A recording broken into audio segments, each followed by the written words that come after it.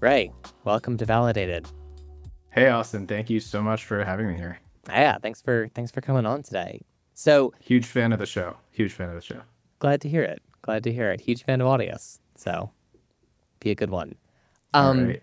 I'm excited to talk to you today, in part because I haven't actually talked to you that much over the years. I know Raneal pretty well. We've worked together on a bunch of stuff before. You've obviously been with Audius sort of since the start. Um, so really excited to dive in on this conversation today. There's a whole bunch of stuff I want to cover. I want to cover some of the old history of how Audius got started on that sort of migration to Solana, which was sort of a very long process, but I think a very thoughtful and well thought out process of what components of Audius are still on Ethereum, what components are on Solana, how that sort of interplay and migration worked. But I want to start out with sort of the original thesis and vision for Audius and how that's kind of changed over the years, because you guys are a very, if not the first, I would say one of the first non-inherently financial blockchain applications that is still around. Great question. There's a lot of ways to kind of go with that, but I think maybe to start off, what Audius is a decentralized music marketplace, and that's basically been true since day one. We've changed how we think about a lot of the problems that we deal with and work on, and now more than ever have a lot more deep relationships with partners in the music industry at large, which is pretty incredible for a crypto project in general. There's a lot of stuff going on in music, in the Web 2 space, in the Web 3 space, but in particular, being sort of a dinosaur, as you alluded in the space, has let us build really strong relationships with a lot of partners, and that's really where we're able to kind of take this idea of a music marketplace and up level it, and working with labels and partners and publishers and performance rights organizations and kind of all the rest of the music industry at large. But to answer the question of like why does something like Audius exist and what is the mission of it, is that we see that in music, the evolution of time, especially with how we see DSPs today, the Spotify's, the Apple Musics, and so on and so forth, have built many DSPs layers. being digital streaming Yes, platforms. yes, or digital service provider streaming Okay. platforms. You can think about it the same way. Over time, we've seen just layers and layers of black boxes being built between the artist and the fan that have pulled them further and further apart. And we really see the technology of blockchain as a whole, crypto being a piece of that, but blockchain in general as being the biggest unlock from a technical perspective that we've ever seen in this space before.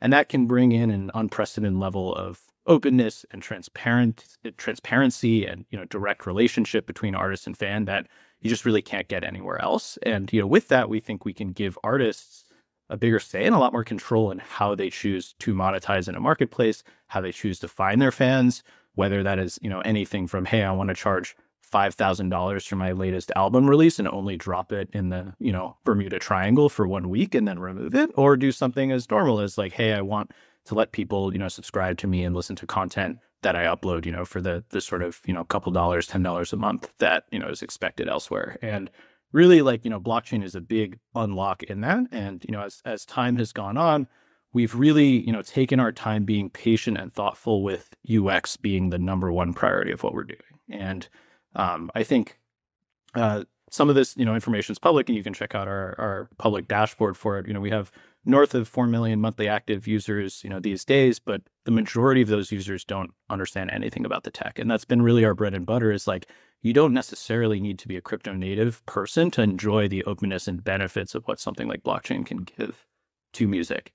And as time has gone on, we've obviously moved, like you mentioned, from a lot of things from Ethereum to Solana, or we even waited to launch a lot of things until something like Solana existed.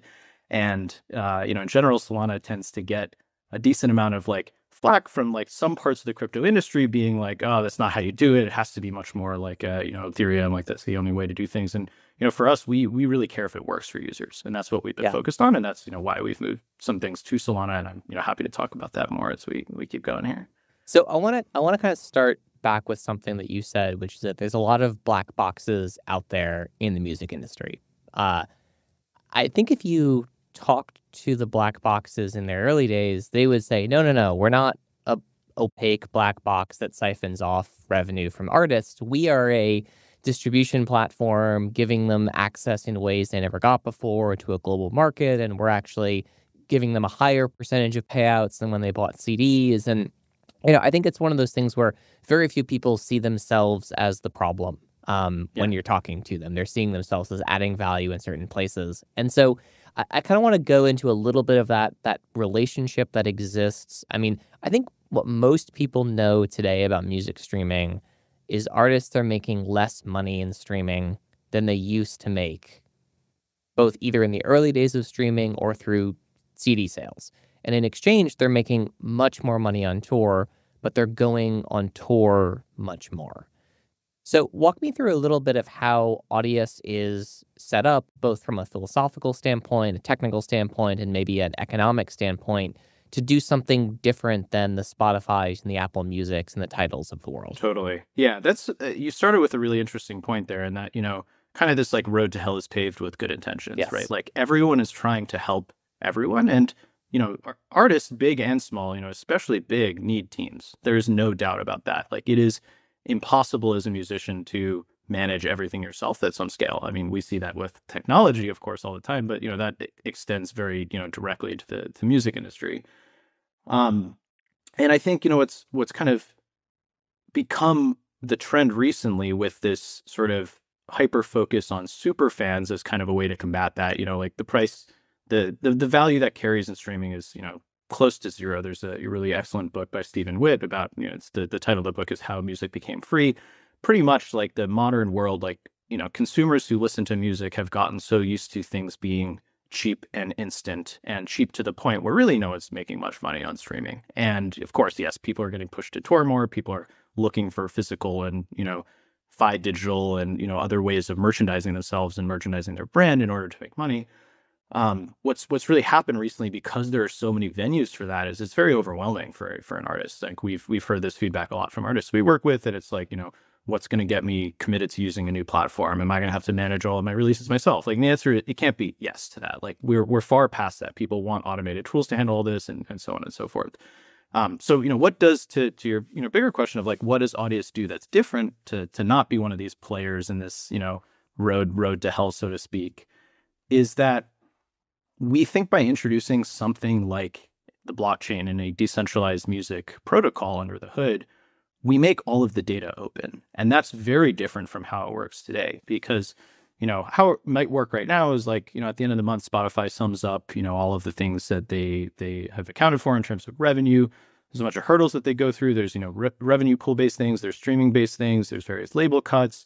All of that is handled kind of behind the scenes. And, believe it or not, most of this is done over SF2P file transfers today. Like it's so outdated for the way that we as consumers, I mean, Spotify is an amazing product. Like, don't get me wrong, I use Spotify myself. You can get any song that you want in the entire universe at your fingertips in a second.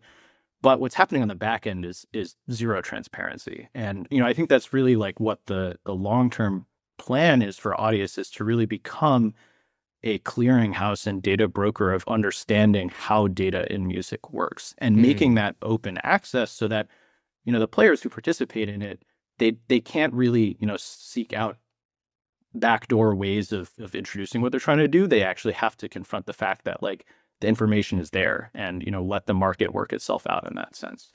And, I mean, there's a lot of benefits that we see with that. And I think the biggest parallel I could draw, certainly for the listeners of Validated, is like, a lot of this show talks about DeFi and like, what is the relationship of DeFi and traditional finance? And I think that's very similar with what music is. And in Audius's case, I haven't heard this term before. Maybe I'll try to coin it, but trad mu or trad music is maybe the way we'd like to see our role is trying to change up the game. But it's called classical music. Classical music.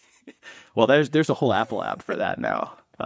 The Apple Music Classical thing is actually really sweet. Yeah, I don't know if anyone's checked that out. Yeah, but music is similar, and the behind the scenes settlement layer is convoluted and complicated, and you as a fan and you as an artist like really never see any of that. And that's really what we think we can change. And that's it's a long game to play. This takes a lot of time and takes a long time to build things. And really, like, our focus has been pretty much on the UX side to like bring attention to this before we end up designing the whole universe and no one's using it. So that's kind of been our strategy.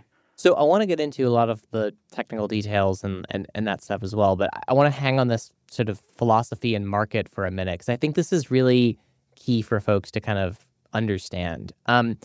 So one of the things I think that is fascinating is the difference between like the K-pop industry and the US music industry, because the K-pop industry is very like intentionally created by brand directors. The Mhm. performers are obviously tremendous in terms of what they're able to do, but they're not necessarily the creative control behind the music they make. A lot of that belongs to the creative director of the various group that they're creating. There's something more akin Yeah. to the way actors are in Hollywood, where they don't necessarily control the movies they're in, but they obviously have exceptional performances within that. I don't want anyone in the K-pop world to get mad at me.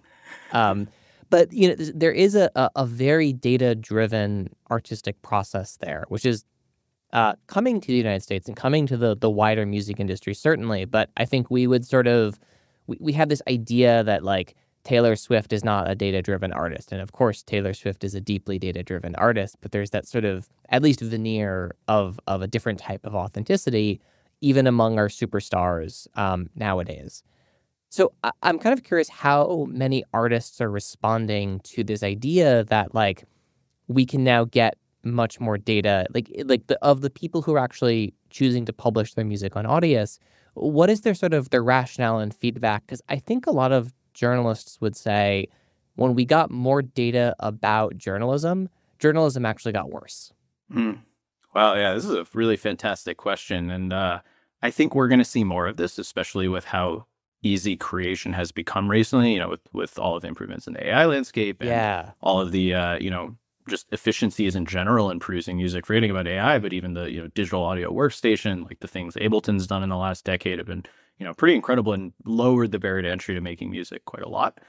Um, I think that our philosophy really at Audius on this is that we want to serve the industry and the market, and we want to serve both the small and the large in that. So, whether you are K-pop and you are part of a, essentially a company that's producing the end product, or if you're an individual who sits in your bedroom and is able to use some of the tools that exist now to produce really high quality music, that you're equally given opportunity by the fact that the data is there and the access is there. Yeah. And,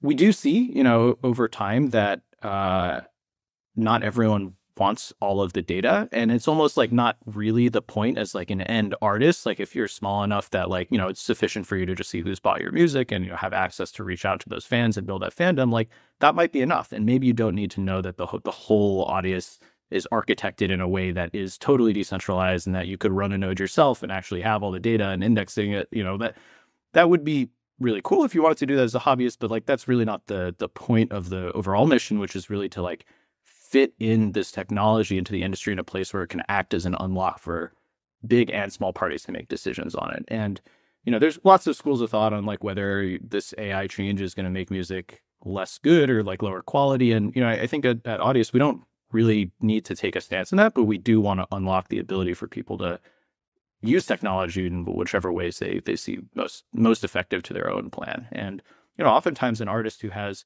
a cult following of 1,000 users who are able to pay them is sufficient, and like that's what they want. And being able to own that fandom and be able to talk to those fans and work with those fans and understand the data just about those fans is enough. Yeah, so I'd love to get into that a little bit. You guys have what about a 4 million user base that's like fairly active at this point. What are those people like? What's their relationship with artists like? I'm sure some are just pure consumers, but like walk me through a little bit about how the artist and, listener relationship is both similar and different from other sort of digital platforms. Yeah, totally. So, you can think of Audius as more similar to SoundCloud and Bandcamp in the landscape of DSPs. Yeah. Over time, platforms like SoundCloud have become a little bit more Spotify looking than what they originally were. There were features on SoundCloud around communities and stuff, maybe a decade or so ago. Yeah, this was like the whole Apple Music when it launched was like a social platform as well, and then that lasted like, I don't know, 3 months? Yeah, we've seen that happen a lot, and I think part of that is because there's just this like massive gravity of how people have come to expect music today that is just very very native. And for us, like we don't want to deviate from that and stick to our principles of allowing people to build social relationships on a music platform. Like music is inherently social. It may not be social in the scale of what Spotify does today. And I think that's okay. You could build a Spotify-like experience on top of Audius, and you can build a Bandcamp-like experience on top of Audius. And like our product as a first-party client looks more like Bandcamp today. And our primary audience is independents, and a lot of folks are working on bringing on their catalog and connecting with fans. And we support messaging, and that messaging is decentralized and end-to-end encrypted, which is really awesome. And there's some really cool tech powering these things. But ultimately, like in this new wave of music becoming a coworker of mine recently used the phrase like zombie internet. There's a lot of stuff. I don't know if you've been on Pinterest recently. I certainly don't go on Pinterest very often, but when I do, like a lot of content is AI generated now. And I think we're starting to see that in a lot of places where things are becoming a lot more sterile. To your point before about giving, journalism got worse when there was data, like things are becoming sterile, and we kind of want Audius to be open and free and, in some senses kind of Burning Man-esque to bring out like, the social and human facet of what music is. Yeah. I think that's like very, very interesting from like a philosophical and like almost, you don't see many companies that are built around a Burning Man aesthetic. Although in crypto, you may see more than I think in a lot of traditional tech industries. Yeah. So walk me through a little bit of like, it seems like there's a lot of these different types of components that are a very different way to build a product, a very philosophically different way to approach these sorts of things. What about Audius really requires blockchain technology, or blockchain technology makes viable in a way that wouldn't be otherwise? Totally. I think you mentioned this at the beginning of your first question, which is around what are the sort of economic incentives and the economic fabric of Audius. And that really is important to us. Like we want to build a protocol that can withstand the test of time and withstand even like our contributions as a contributing company to it, and be fully owned and operated by a community that are incentivized to do so. And so when we set out on building Audius, like everything that we did was decentralized first always. And that was, one of the reasons why it took, a while to even get our first product out the door, because, there are a lot of hard questions to ask. And, you can kind of think about Audius in some ways as like a layer one for music. Yeah, of course, we use Solana and we use Ethereum. We're not a layer one blockchain, but like we are trying to provide, this clearinghouse type model, this like, open transaction book of what's going on in music. And we felt, we could only do that in a way where like we weren't the sole party who, was running all of the infrastructure and power that. Like that, kind of does exist today. There are entities that act as, sort of middlemen that help DSPs translate data to and from publishers and performance rights organizations, other players in the industry. That exists today, but none of it is open in the way that something like economically incentivized crypto projects can be. And, the way this works on Audius today is we have a main governance protocol that lives on mainnet Ethereum. And on that, node operators who basically run our software are registering services, and they're earning, staked interest on a, token that we have. And that is how the sort of like base economic layer of Audius works. And that says nothing about the user story. And like, most of our users don't really know anything about Ethereum, and they don't care about it. And that's like where Solana has really come into the picture for us as a huge unlock, because that's where we built all of the cool social experiences and the like in product stuff and all the ways that you can monetize your music and control who has access to your music and do that all in a way that's very seamless. So really like we build on blockchains, not to build on blockchains, but we want to build this open, sort of like record book of music. And the only way that we see possible to do that in the, long run that will stand the test of time is by building it on chain. And we're multi-chain or chain agnostic or something like that, if you want to use some terminology, but we want to pick the best tool for the job. And it's not like users who got comfortable with not having to log into their music player every time, like know about session cookies and know all those details. Like that doesn't matter, right? Like the thing that matters is like what they're getting out of it.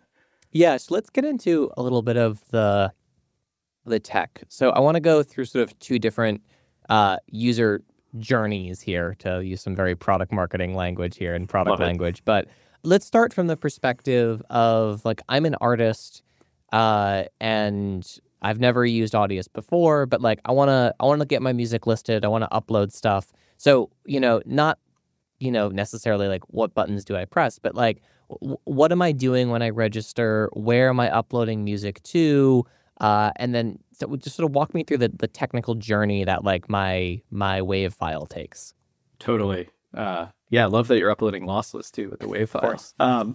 So yeah, you come to Audius, you may use our first party client that lives at audius.co, or that, is our apps on the Google Play and Apple, app stores. And your first experience looks almost identical to Web 2. It's a username, password login, or an email and password login.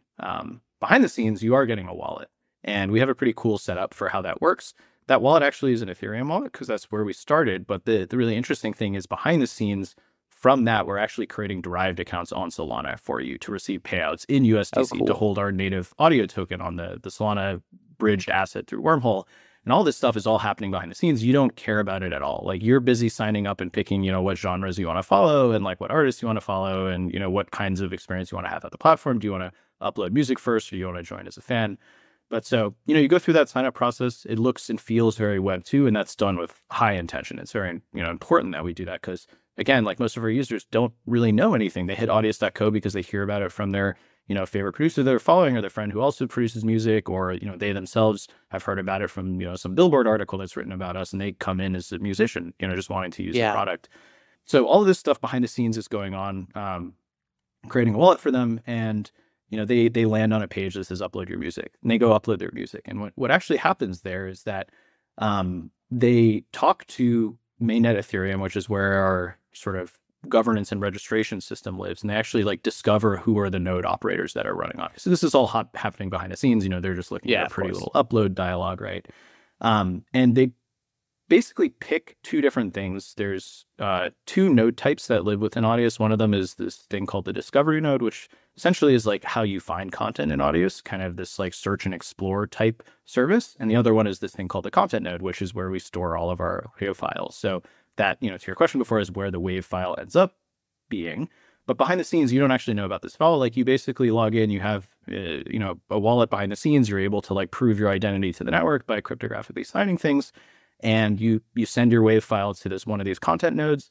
The content node is earning on the protocol through this staking mechanism. So they're happy to take your file and transcode it and, make a streamable version of it and make a few other different copies, generate a preview if you want. And, you specify like, hey, I want to make sure that whenever someone wants this song, they have to pay $1. And, the standard payment in Audius is actually USDC. And that's done also with intention. Like, yes, we have our own token, but like, you're not going to know anything about, if you don't know anything about crypto and you land on an upload page and it's like, oh, you're going to make all this audio, you're going to be like, what does that actually mean? So I already say made like, audio. Hey, exactly. Right. So, you say like on that sort of upload form, hey, like I want to charge people $1 to access my content, or let them stream it for free, charge them $1 to download the WAV file, the lossless original or master copy. I, as an artist, like finish the upload form, I send my content to one of these content nodes, and then I publish the record that I did so onto the chain. And then that ends up being kind of the way that the rest of the network like indexes and discovers that content and makes it available to any other streamers. And that's where that kind of discovery node type that I was talking about before comes into play, because it's, basically listening to ETH, it's listening to Solana, it's listening to some other communication layers that we have, and it's basically stitching together a picture of the universe so that someone can search across it. We use Elasticsearch behind the scenes to power this. But that really just leads to like a pretty seamless like Web 2 style interface where you upload a song, it's pay gated, someone can come along and buy it, and when they buy it, they pay you directly in crypto, direct user to user, wallet to wallet behind the scenes. And the sort of discovery nodes in the network and the content nodes in the network basically attest to, hey, a user should have access to this, let's serve it to them. Yeah, it's funny because I think if you came to Audius today and you download the app, you sign in, you installed it, etc., you would think it's using Web3 the same way like a game from 2022 is using Web3, where it's like, oh, there's a sign in with wallet button and I earned some tokens, but everything else is just running on AWS somewhere. But it sounds like that's really not the technology experience. Yes. Thank you for realizing that. And that's, what I was trying to allude to before, in that, our whole goal was build it decentralized first and do that always. Like, we do take a good amount of, academic rigor to how we think about this problem. And yes, it's so much easier. Hey, let's just make a giant S3 bucket and let everyone put their files there and just, serve it back with, S3's version of, gated link URLs and things like that. And, our whole stance is that if this is going to stand the test of time and become this open, block book essentially for music, it needs to be operated this way. And it needs to be run this way. And so we spent a lot of time sweating those details, and, the content storage system itself has gone through many different iterations. And, the one that we've landed on recently, I think, has been a really awesome implementation in Go. And again, I mean, anyone could implement this thing however they want. Like, there is a spec for it. And, we hope in similar ways. I think pretty recently I was re-listening to the Validated episode where you guys had Syndica come on to talk about their validator client that they're building for Solana itself. And like, this is where we see necessarily music going. Like, the internet is a fundamental primitive of our lives, and there's no reason that music should not be treated as, something that deserves its own protocol. Yeah, there's so many questions I have off of just that statement alone. I am fascinated by the concept of protocolization, largely because almost no one's done it successfully yet. But it's a very interesting idea that, like, there is something behind the scenes that becomes an audio protocol that is basically a royalty system that follows you everywhere you are on the internet, right? Like, so right now we sort of have this like very loose royalty system where I think Spotify famously has several $billion in an account somewhere that it doesn't know who it owes money to, but it knows it owes it to someone. Just because the royalty tracking system is very poor across music catalogs in general. But this idea that, maybe I'm going to a streaming website, like a video streaming website, but I'm using a sample in my music that my video that comes from a song that's stored on Audius, and like the music payment protocol can exist outside of the music app is something that really hasn't happened in the Web 2 world today.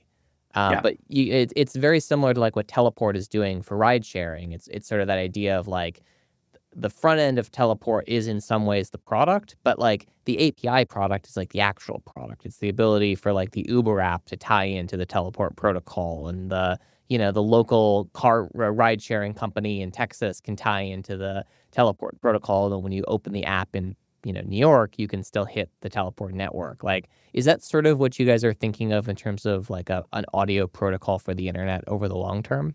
It is, exactly. And I think that's a great analogy. And if I'm to break the fourth wall a little bit and say, if there's anything that I want anyone listening to this episode of Validated to get from, is that you should come build on Audius. We have an open protocol with open SDKs that you can use or rewrite to your liking and build whatever client interface on top of that.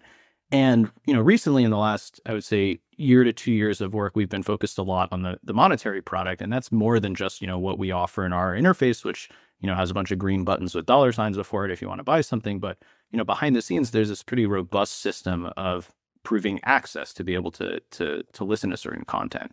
And, using our SDKs, like if you want to spin up a client that focuses on one particular feature or one particular niche of music, I mean, we're seeing tons of that now with the vaults and the Sunos, and like, there's lots of, music apps that are taking pretty opinionated perspectives on like how people should and can listen to music.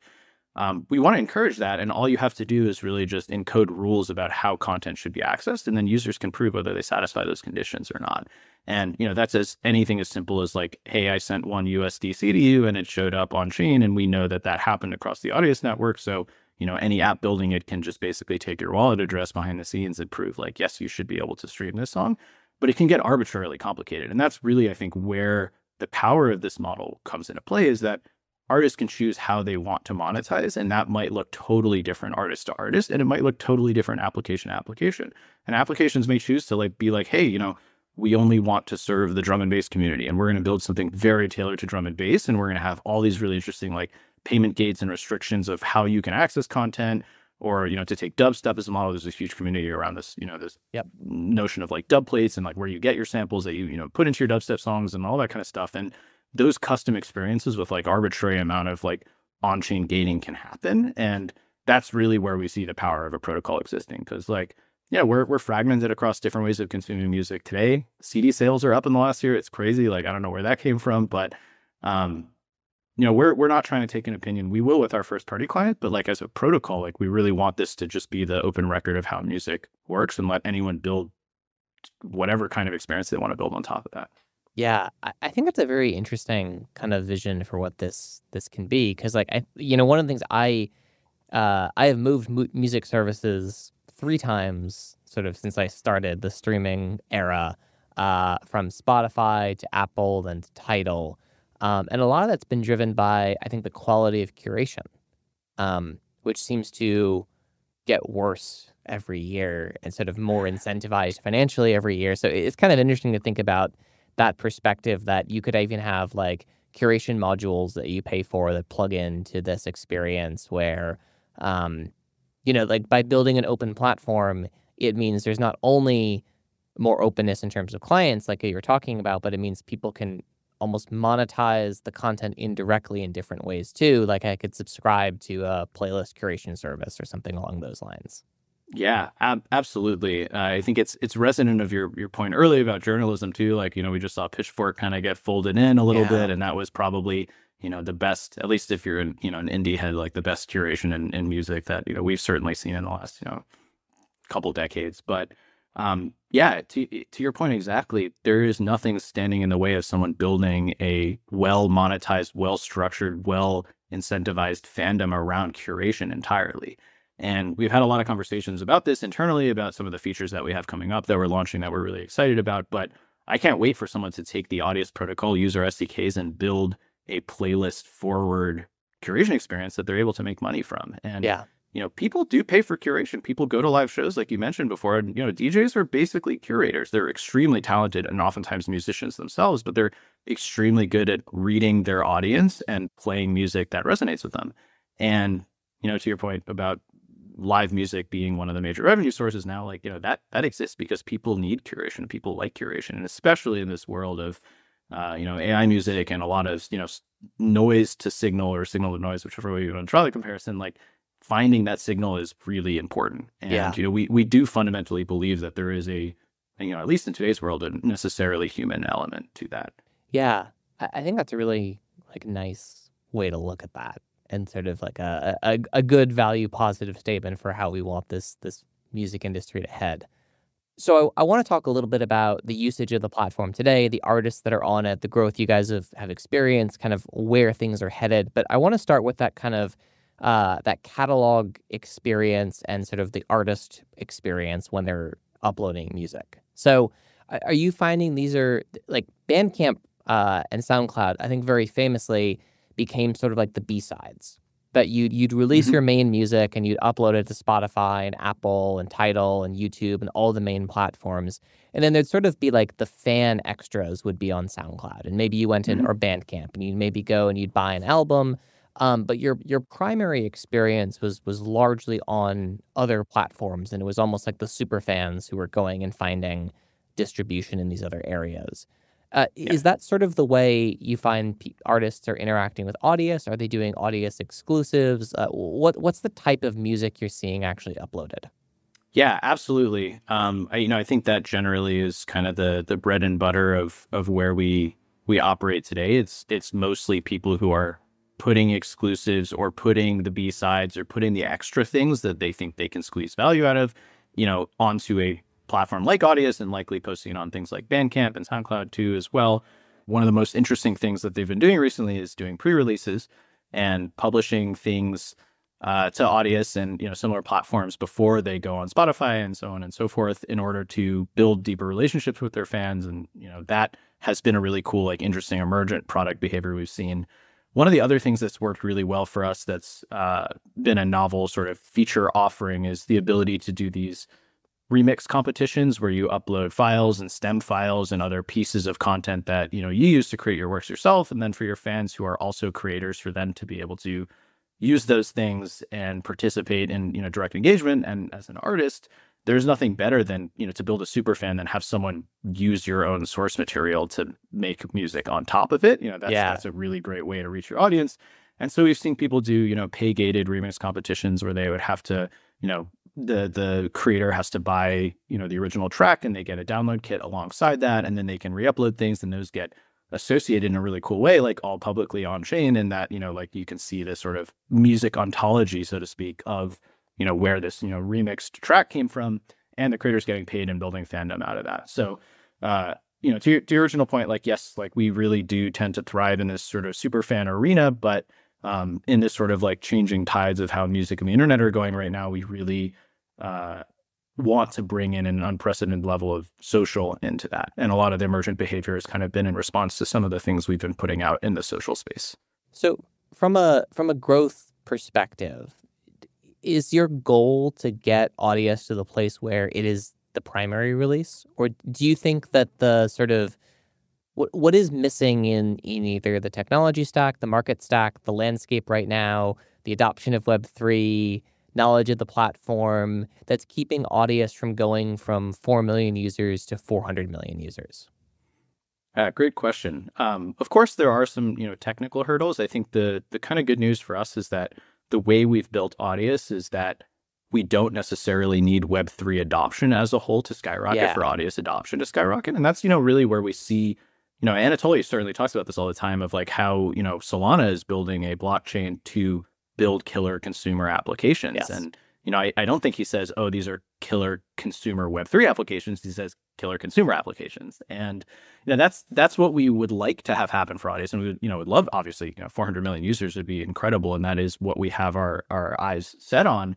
But, that takes time. And that's why, while we have been iterating on and shipping a lot of first party, independent artist focused fan relationship building features, we've also been building up really, deep relationships with the music industry at large and working to get the catalog that does enable us to get the primary releases and stuff. So, to use some of the sort of like music industry lingo there, like Audius is becoming a fully licensed music streaming platform. And that's very different from what, Audius started out as, being this kind of scrappy like Web3 product, but it is, a necessary one in order to grow to be competitive with the, DSP landscape that exists today. Yeah. So how would that work? I assume so. Most of the traditional music industry runs on very complex systems of different types of royalties that all interplay, and it makes the mortgage industry look transparent in terms of like the level of different components involved in that. So give me a little bit of a sense of how a deeply vertically integrated licensing regime can mesh with a decentralized protocol like Audius. How do those two worlds come, if not close together, closer enough together? Brilliant question. So, imagine that we've done what we've done so far in building Audius off the ground, and that it is a decentralized, like node operated ecosystem of music metadata and music files. Now, in order to get content on from, labels both big and small, they typically, the way this works in the music industry today is through this standard called DDEX, which stands for Digital Data Exchange. And it really basically is like giant XML files that have a bunch of metadata about music, and either FTP or S3 buckets that actually have the files, and those get ingested, periodically by the likes of Spotify and Apple Music and so on and so forth. So what we've done with that is built a really cool system where our labs group, very similar to how Solana is set up with a foundation and a labs entity, our labs group is working on onboarding the sort of like traditional music partners onto the Audius protocol by basically providing a white glove firsthand experience of like, hey, we support DDEX and we will work with the existing systems to help onboard content into the Audius catalog. But at the same time, we've built all of this tooling to be open source so that anyone could come in and be a distributor to Audius, and they could generate their own, DDEX compliant XML files that express their releases and push that all into the Audius catalog. So from the like content ingestion side, like we can enrich in the sort of metadata that lives in the Audius protocol by working with the existing standards that exist across the industry. Yeah.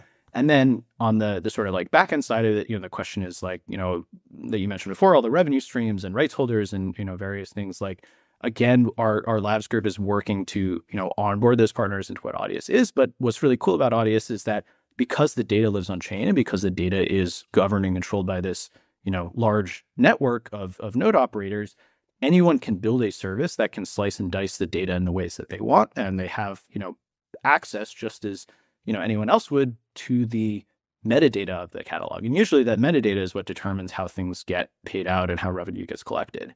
And one of the really cool things that we've built on Solana in the last year or so is this thing that we've called the payment router, which is a obscenely simple on-chain program. Like, we actually had it audited by Neodyme, and the first thing they said to us is like, why does this even need to be a program? And like, so it's a great question because all it is like, you basically pass to the program, hey, I'm paying $1 for this track, and here are the splits for that track. And the program basically pays the people who are, recipient splits. So it kind of acts as this, conduit on chain to like do the payout. And, you could just send 50% to one wallet and 50% to the other wallet and totally like not need a, on-chain program for it.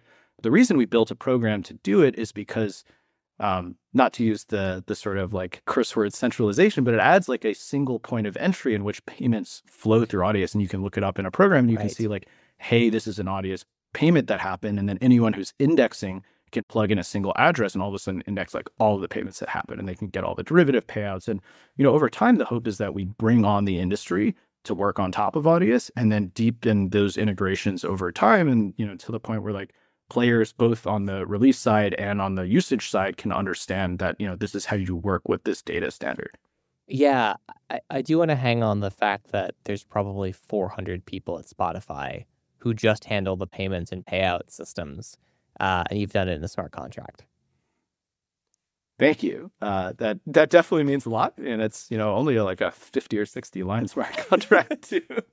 I mean, that's the beauty of Solana too. And certain ways it's a blessing and a curse the way you specify accounts when you talk to programs, but it actually makes following data really easy and really user friendly, and that's really what we're out to do. So let's fast forward a little bit to a future where maybe there's more traditional artist catalog work on Spotify. How does the payment work at that point? Because there's no sort of, at least the last time I poked around with Audius seriously, which was a few months ago, there was no subscription system there, no monthly fee there. I assume that a bunch of these artists, while they may love to be on more platforms, they're not particularly excited to get audio tokens, and there's no ads currently, right? So how does that sort of business side of it work when you're dealing with like, Sony and Universal? Totally. Yeah. Great question. I would say, for the most part, we're still bootstrapping the whole like marketplace economics of what Audius is, but the sort of like long-term vision for how this goes is that, on chain, there's a specification for how every single piece of content should be accessed.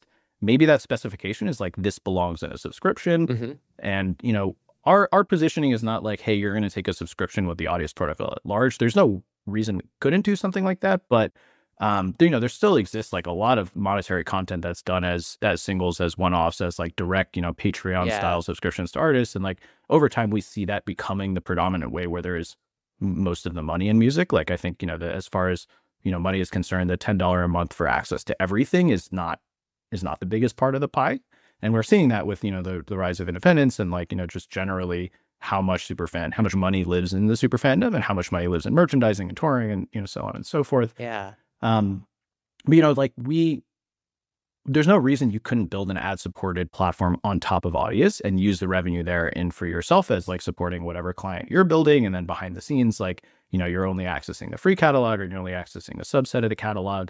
We really don't want to limit anything there, as far as how people decide to pay for and access content. But, everything is really kind of homed in on this sort of access pattern where some payment has to happen. And it's why we've chosen USDC mostly as like the way people directly pay each other, with, a eventuality where a, portion of that is kicked back to the rest of the network. Right now, it takes place in the form of inflation, but like the people who are running the network are earning on the audio token, which is, essentially like directly tied to how the network is growing overall.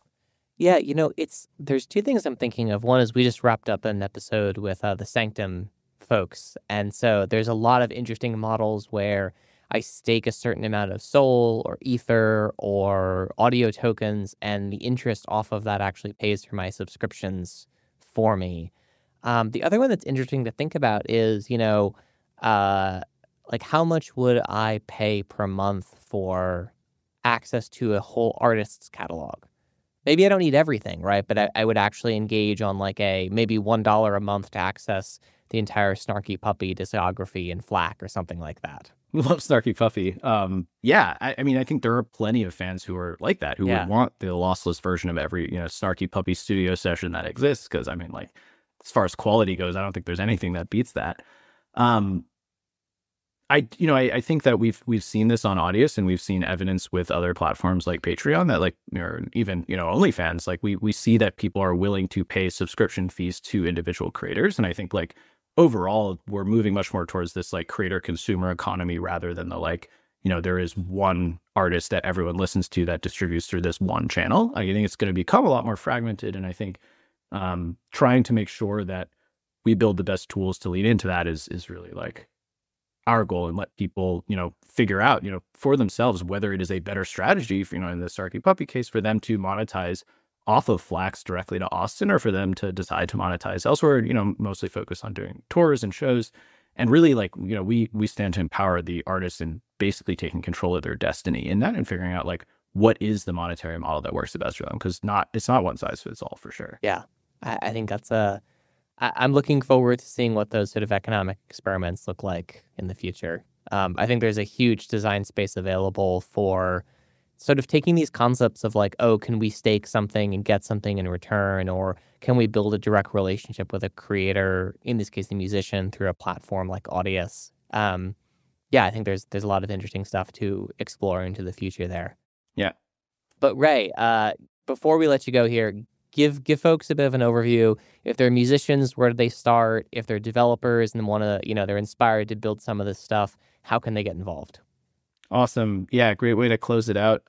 If you are an artist or a fan of music, I'm sure probably everyone who listens to this podcast is consuming music some way or another. If you're, here listening, go to audius.co, make an account, check out some of the artists that are there selling things, listing things for free, hosting remix competitions.